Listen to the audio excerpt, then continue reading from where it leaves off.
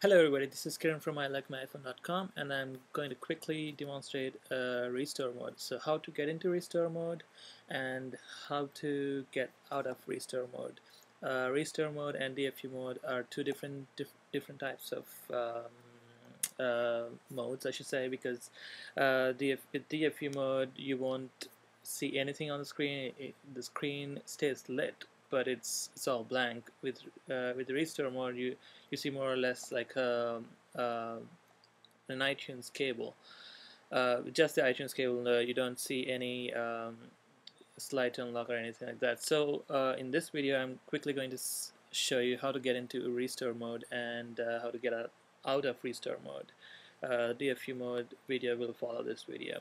So here you go. For this test environment, I'm gonna use an iPhone 2G with the firmware 3.0. So this has iPhone 3.0 firmware install, and as you see, there's T-Mobile in it. I tried unlocking it. I didn't activate it yet. So here's the phone. So to get into a restore mode, what do you have to do? All you have to do is push the power button. This is the same for a 3G phone, a first generation phone like this, or a 3GS phone. So first you have to turn your phone off. So push the power button until you see slide to power off, and there you go. So now you turn your phone off. So let's wait till till it turns off, and then we are gonna put it in, get it into restore mode. So let's see, give a few seconds.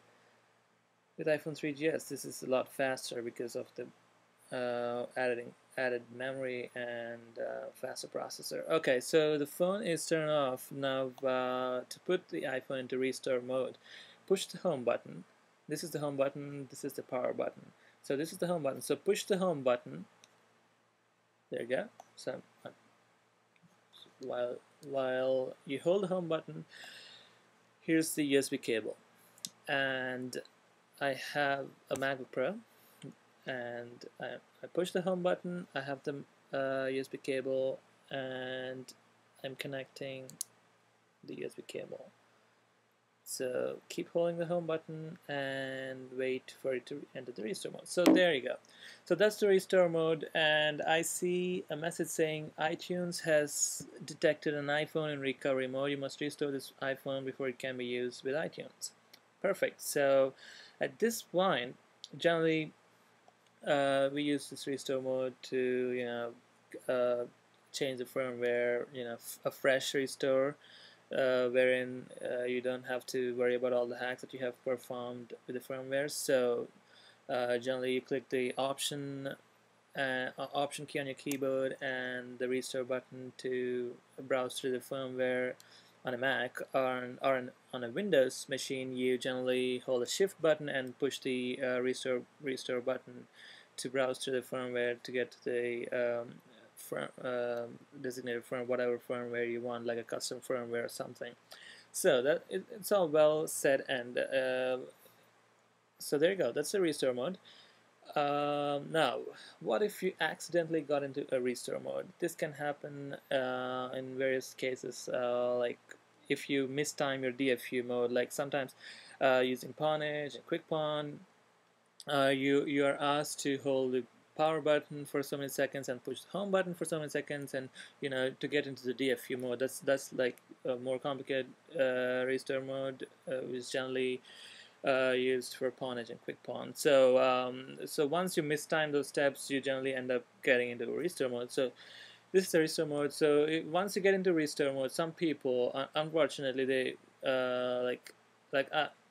I mean, I get so many calls or comments on my blog saying that I got into restore mode and I have to restore it to a new firmware from scratch just to get out of this restore mode. You don't have to do all the time-consuming restore process to get out of this mode. All you have to do is hold the power button and the home button. So hold both the power and home buttons for. Okay, let us first take unplug this USB cable. Okay, that's the first step.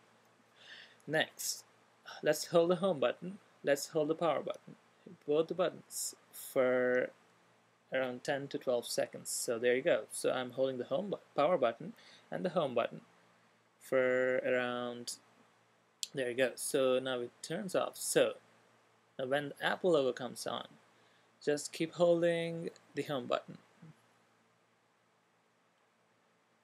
So this is all done in real time. I'm not going to edit it, or I'm not gonna do any editing in iMovie or anything, just to show the actual time it takes to do the whole process, like the home button, the key sequences and all that stuff. It can be confusing sometimes.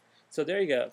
So we got back to where we initially started off from. So we if you restart this video, you will see that we got into restore mode, which is used for changing firmware, and then we got out of restore mode by just holding the home and power buttons, and then leaving the power button while still holding the home button. So that means that you don't really have to do all the restore process to get out of the restore mode. So that's a quick.